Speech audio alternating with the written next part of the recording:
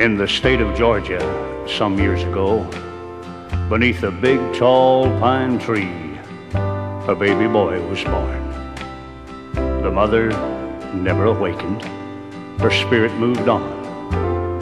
And that morning, just after dawn, some neighbors came along. And just like I was their own, they took me in and raised me. And it became a legend about me and the old pine tree. The old tree was my refuge when I needed a place to cry. And listening to the winds toss her limbs about, why sometimes it would make a sound that would almost make me freeze. In a low whisper, the old tree would say, "You belong to me." Oh, there were days I used to run and play and climb the old tree almost to the very top. 'Cause you see, I felt safe playing there. The old tree and I talked a lot. Why, I can still remember my first date and how we ended up at the old pine tree. We held hands and made plans for future things to be. But suddenly, the old tree was restless. And again I heard the whispers, "You belong to me." Well, the years went by and I was grown, and I wanted to see the world, seeking fortune and fame. Oh, it was a long, hard road, but soon it came. And riches, it just seemed to fall my way. And I'd always say, it's just old lucky me. And yet, I recall in my lonely moments the whispers of the old pine tree.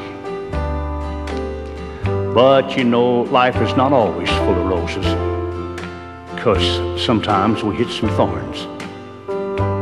And I had this pain building up in my chest that just kept lingering on and on. So I finally went to see a doctor, and with a grim face, he broke the news. "You've got about 90 days to live, son. Give or take a few." Oh, this can't be me. Why, I'm too full of life and fun. But suddenly, I heard the whispers of the old pine tree. Well, right then I headed back to where I was born. 'Cause, you know, it just seemed that with all the wealth that I had gained, the old tree meant the most to me. And as I drove to the spot where my life began, oh, I could hardly believe my eyes. The old tree was gone, and the ground was bare. And at that moment, I lost all hope with the old tree not being there. So I placed a marker, and then went back to town to buy that little piece of ground. And as I walked into that cold old building to make my final plans, there was something over in the corner that caught my eye. And for just a moment, I didn't understand. So I walked a little closer.